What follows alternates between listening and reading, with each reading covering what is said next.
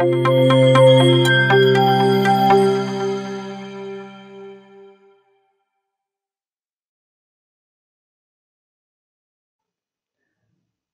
in the world of 3D, we are obsessed with making things look as realistic as possible. But there's one feature in ZBrush that's all about going in another direction. You can create images with non-photorealistic rendering, or in short, NPR. This creates stylized effects that can mimic traditional art media or other distortions. So I really like this if I want to produce an artistic render of my work. So how to bring that? Let's go to the rendering option on the top, the render here, and I will dock this. I will just click on this small circle here, so it will dock on this side, and I have this render option here. Now, simply where I have to go is the BPR filter. So if I click on the BPR filter, you will see you have a lot of filters over here, but we are not going to work on these right now. We will work on the one that are already in pre-made inside your ZBrush. So there are presets basically, so you can bring up here, or you can go to Lightbox and then NPR folder. Otherwise you can just click here Lightbox filter, and it will take you to the Lightbox and inside the filter folder automatically here. Now you can see there are a lot of pre-made filters.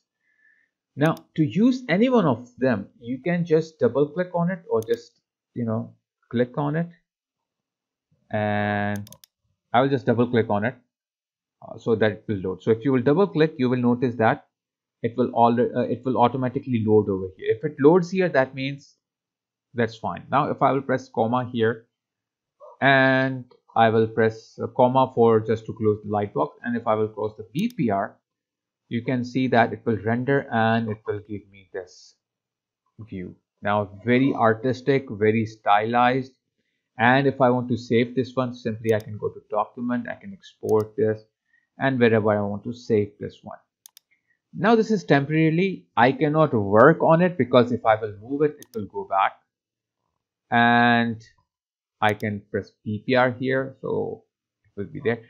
But one thing is that if you're recording a movie over here, it will record with this same effect.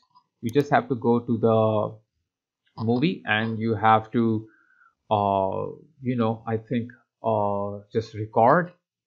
But when you're recording, you have to make sure this is turned on over here, and it will record in that part. And I think there is no other options to turn on because I have not tried it before.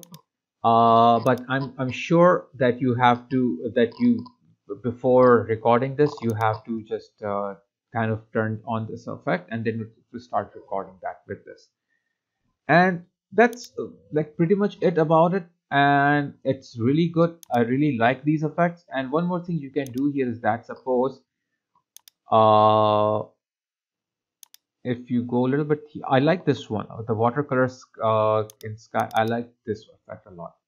So if I will double click this one, press comma to remove the light box, and then click PPR, will render, and very good result it will give. Now one thing you can do here is that if you will come to the filters here, you have 12 slots of filters here. So there are 12 different filters here, and this one is basically filter material shading. If you will click on the small circle, it will hide that and unhide that. Okay, filter, so you can see what it is affecting on, and it is giving you the name over here. So if I'll go to filter 2, it's about the contrast color. So if I will hide it and unhide it, you can see that. Okay, so any filter which is not on will be solid, just like this one. So if I will click on this filter to turn it on, you will see that now it is showing on the screen. So if you feel that any filter which is not right, maybe this is not that good, so maybe you can go to this filter, play around with these like settings over here. So it's totally up to you what kind of settings you want to give it. Okay, and play around to get your required results. It's all about try and error sort of thing. So you can just check all these on your own. Okay, So maybe you can add noise or whatever you can do. I just messed it around, but that's the pretty much thing. You can restore it 100% opacity. So a lot of things are there. Reset, so you can reset the filter. So now, as you can see, there's actual a lot that you can do with these, way more than I get into this video, but feel free to play around with it.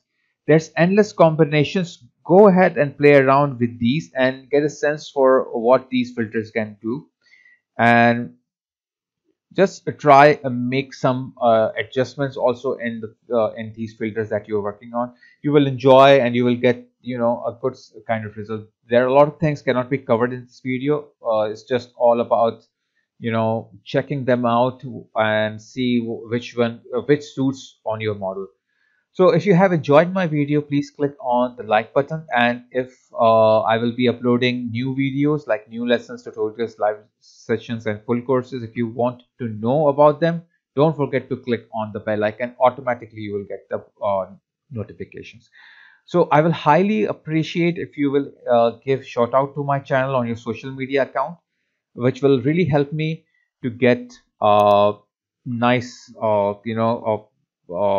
feedback from the subscriber. I will get more subscriber. This will really motivate me to create more content for you also, guys. Thanks a lot for your support, and please continue supporting me, and take care of yourselves till we meet for the next lesson.